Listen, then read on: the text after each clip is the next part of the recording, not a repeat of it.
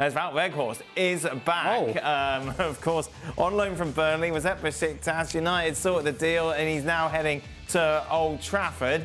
Gab, you're very opinionated today, Mr. Marcotti. What do you make of this move?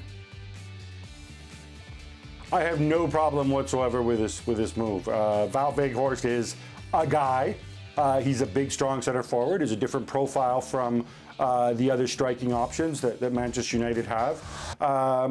He's obviously a guy that, you know, we can make a joke about, oh, look, it's another Dutch guy. Guys played in the Dutch league, ha, ha, ha. But Ten Hag's obviously comfortable with that. There's nothing wrong with that. You're there for 6 months. If he's terrible, he's not going to play. And then he'll be gone, and he'll be somebody else's issue. If he can give you minutes, if he can give you production, you've got a lot of good wingers who can put the ball into the box. Why not Weghorst? I don't, you know, you're not signing him to be your future. You're not signing him to be a starter. You're signing him to be a patch, and I think he can do that. We had a question on Extra Time a couple of days ago, Ali. Over under 5 goals?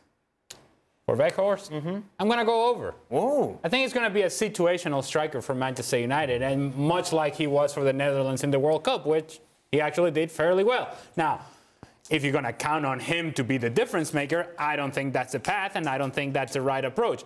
But a guy that can come in late in a match when you're chasing something, that can hold the ball up, that can maybe run for you and cover some spaces for you, I think he'll be able to do that, get on the end of set pieces. Yeah, I'm going to say over 5 goals. Oh, how did you deal with 6'6" strikers back in the day, Frank?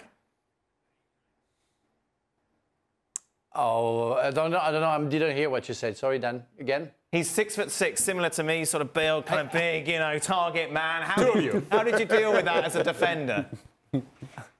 Oh, with you, I can deal with that. I can put you in my pocket, and that's fine, you know. With Weghorst, you know, it's gonna be trickier, that's for sure, you know. I played against Dublin, against Queen, against some others, you know.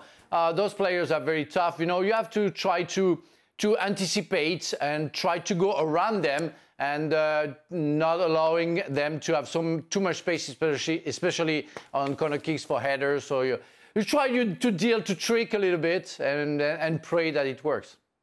Good, praying. Meanwhile, Gab mentioned it, Mudryk linked to Chelsea briefly, but it all seemed to be about Arsenal, and reports are suggesting that this is almost a done deal. 70 million euros, Gab, that's a lot of money. It's a lot of money. The asking price was 100 million before. It's sort of a big upside situation. You know, Jules told us today that they said, oh, but Antony went for 100 million. Grealish went for 100 million. You know, that's how we view Mudryk. Obviously, Arsenal are talking the price down, which I think is reasonable for them. You know, it is a big step up. I think it's somebody who you don't necessarily expect to contribute straight away. But that's the good news if you're Arsenal. You know, you already have wingers. You've got Saka, you've got Martinelli. You know, Smith Rowe is fit again. You don't need this guy, even if you are going to spend a ton of money on him, you don't need him to come in and be a major contributor straight away. I think Shakhtar are in a position where they know the biggest interest has come from Arsenal. Nobody else is coming in to hijack this. Nobody else, or they don't necessarily believe that this is going to happen yet. Of course, there's a few weeks to go yet in January, but they certainly would like, if they are going to make a move, they would like to make the move now in this transfer window rather than drag it into the summer. Thanks so much for watching ESPN on YouTube, and for more sports highlights and analysis, be sure to download the ESPN app, and for premium content and live streaming, subscribe to ESPN Plus.